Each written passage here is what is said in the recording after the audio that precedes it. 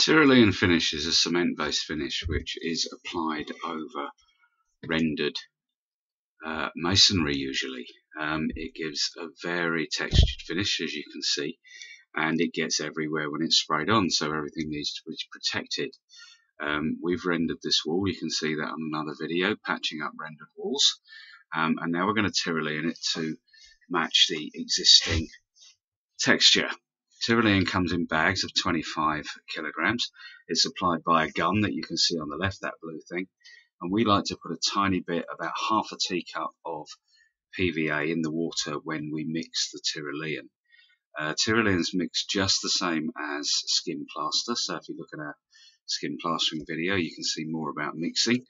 But the water's placed in the bucket, the Tyrolean powder is tipped in, and it's mixed with a whisk on the end of an electric drill.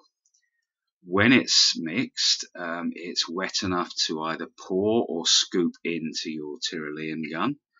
And when we start spraying, you'll see how the gun works. It sits in the bottom of the container, and you can see those little prongs. They are flicked when the handle is turned, and it sprays the Tyrolean on the wall, giving you a textured finish. You'll see in a bit how that spray action can be adjusted. You move up and down the wall and keep spraying, and keep an eye on the surface, the existing surface that you're spraying up to, so that you can adjust the flicking action to get the right sized blobs of Tyrolean. The gun in the top right hand corner shows you how the prongs flick the Tyrolean on the wall, and they can be adjusted by the lever on the side so that you can get a slower action giving you bigger blobs, or a faster action giving you smaller ones.